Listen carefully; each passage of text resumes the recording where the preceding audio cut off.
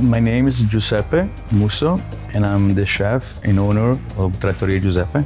I started as a need when I was younger and a kid to provide for my mom, and then eventually passion is developing in me for food and cooking, and I work my way up. What the customer love the most is the food, the ambience, and the fact that we introduce them the Mediterranean flavor, which includes fresh ingredients daily, and we keep everything fresh possible, especially when it comes to the fish.